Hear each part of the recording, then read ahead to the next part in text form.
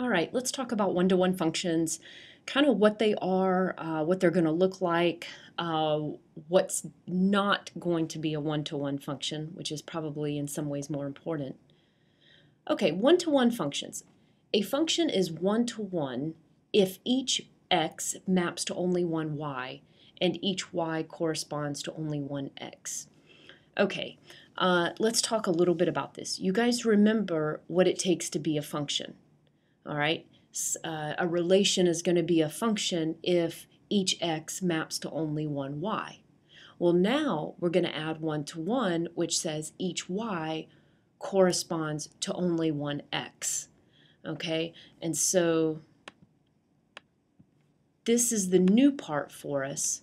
All right, but you guys, we know what this means in English, one to one. If something is in a one-to-one correspondence, what do we say? Well, we're in a one-to-one correspondence. Like if in Tukey, I lined the girls up and the guys up on the other side, and I said we're in a one-to-one correspondence, what does that mean? Well, that means for each girl there's one guy, and for each guy there's one girl. It's a one-to-one mapping, and that's what we're looking for in one-to-one functions. Okay, and so we see here with this picture, it's a one-to-one mapping. All right, each x maps to one y. Okay? All right, so here's an example of something that's not one-to-one. Why is it not one-to-one? Because we have two x's, both 2 and 3, which map to 7. Okay, so again, this is not going to be a one-to-one function because the y is repeating. All right, a one-to-one function. A function f is going to be one-to-one if for elements a and b in the domain, all right, if f of a equals f of b implies a equals b. Now this is straight up math textbook definition if you can't tell. All right, so let's try to put a little English to it. All right, what this is saying is that if two y values are equal, all right, then if the function's one-to-one, the x values have to be equal. Okay, why? Because we're in a one-to-one relationship. All right, so again, if two y values are equal, then one-to-one says, hey, those x values have to be equal also. All right, so let's go through how you are going to figure out whether or not a function is one-to-one. All right, so here we have f of x equals negative 3x plus 5. Is the function one-to-one? All right, so we must show that if two y's are equal, then we're going to get that the x's are equal. All right, so how do we kind of follow this recipe? All right, this boils down to plugging in a and b for x. All right, so f of a would just be negative 3a plus 5. F of b would plug b in, so we'd get negative 3b plus 5.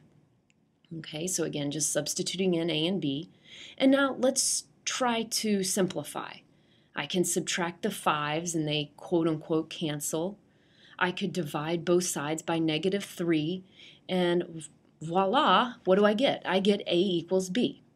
So if I start out assuming that f of a equals f of b, I do a little bit of algebra and I end up with a equals b.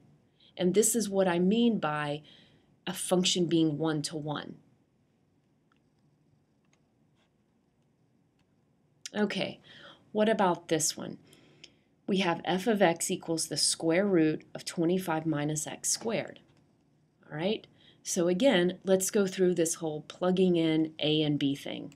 Okay, so here you can see I've plugged a into f on the left side, and I've plugged b into f on the right side. Okay, what algebra can we do, guys? Well, for me, on the most outside thing I see is this radical, this square root. So I'm going to square both sides. Okay, and that gets rid of the radical, and now I'm looking at this 25, and I'm going to go ahead and subtract 25. All right, that leaves me with a negative a squared equals negative b squared. And like I'm telling you, on the right, we can divide by negative 1. We can also say multiply by negative 1. The point is the negatives in front of the a and b do in fact cancel. And then I'm going to square root both sides. Okay, so I have plus or minus the square root of a equals plus or minus the square root of b. All right, so are they equal? All right, what do we do here? Well, by definition, the function f of x is not one-to-one. All right, well, why is it not one-to-one? Okay, well, my plus and minuses don't have to match up, right? So I could be saying the square root of a equals negative square root of b. Well, these are different things, different numbers. And I know I'm starting to lose some of you on this whole A and B thing, and your attention is probably waning. I promise once we get to pictures of these things, it will start to make sense. I'm just showing you an algebraic way to test for one-to-one. But there is certainly an awesome geometric way, which you guys are probably more familiar with. All right, the geometry of one-to-one. All right, graphically, we can now use the horizontal line test to determine if a function is one-to-one. Remember when we were testing for functions, we had the vertical line test. Now for one-to-one, we have the horizontal line test. All right, a function that is even, symmetric to the y-axis, is never, ever, ever one-to-one. All right, why? Well, let's just go back to our basic function y equals x squared. It's a parabola. All right, in your mind, see this parabola, and in your mind, draw a horizontal line. How many times are you touching that parabola or that u? You're touching it twice, right?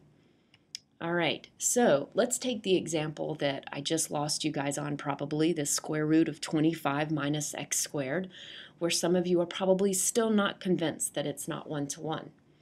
And a picture always speaks 1,000 words in math. Here I've graphed it for you. All right, it's a half circle with a radius of 5. Draw a horizontal line, guys. How many times are we touching this half circle?